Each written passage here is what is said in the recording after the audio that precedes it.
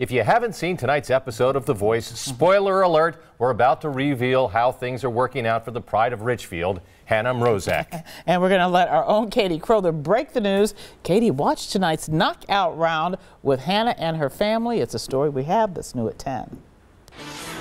What an exciting night to be here with Hannah and her family at home in Richfield. We're here as she's sending messages to all her friends and fans after tonight's performance. She moves on to another round of The Voice, but not without a scare. If you were nervous as the judges deliberated Hannah's fate, imagine how her family felt.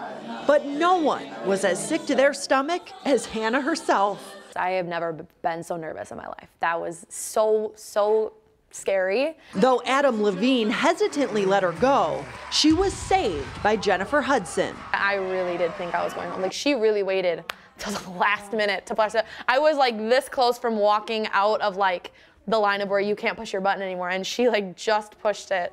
So they didn't show it, but I like fell to the floor. I was like, what is going on? She's still forever grateful to Levine for teaching her to trust her instinct. I have a tendency to really second guess myself, and I'm very picky when it comes to what I sing and how I sing. And he kind of just told me to just put all of that aside and to just really just sing, like feel it. And wow, did she sing her heart out.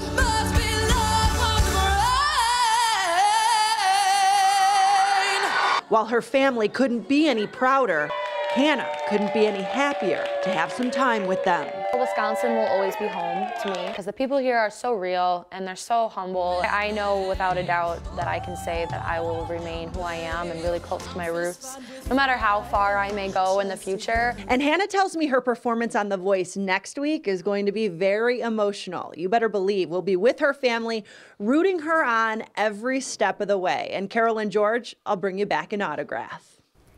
Okay, she's going to be really famous, I have a feeling. Thank you, Katie.